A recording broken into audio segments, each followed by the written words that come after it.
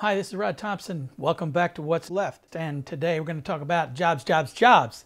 Because what Republicans keep saying is, it's your economy, Mr. Obama. This is your economy. Really? Really?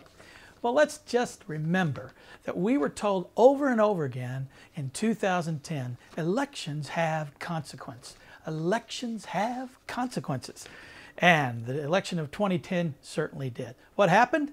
We swept out all the Democrats and brought in all the Republicans, and it's a Republican Congress.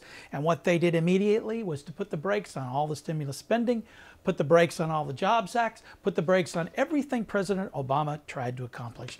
Simply put, they came in and then sat on their hands. And every time they tried to pass something, it was something like, hey, let's read the Constitution. That was House Bill 1.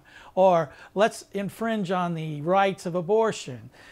They didn't really pass any Jobs Act other than the same tired stuff they used to pass in 2001, which is let's give more tax breaks to the richest Americans. What was their jobs bill? What is Romney's jobs bill? Well, let's see. More trickle-down bull, make China play fair, drill baby drill, and Latin American fair trade policy. That's Romney's plan. That's it. Okay? That's it. And what was Obama's plan? Well, he wants to build roads and energy infrastructure right now, which is something we desperately need, tax cuts for small businesses, and new hiring.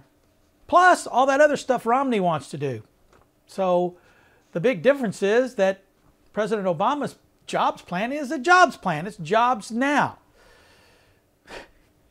It ain't the president's jobs number, folks. It's the Tea Party's jobs number. If you want to say who owns this economy, the same thing happened in 1937. Republicans swept in, put the brakes on Roosevelt, and what was going like this started going even and then started down again. That's what happened in 37. That's what's happened since 2010. Elections do have consequences, and folks, the Republicans own this economy. My name is Rod Thompson, and that's what's left.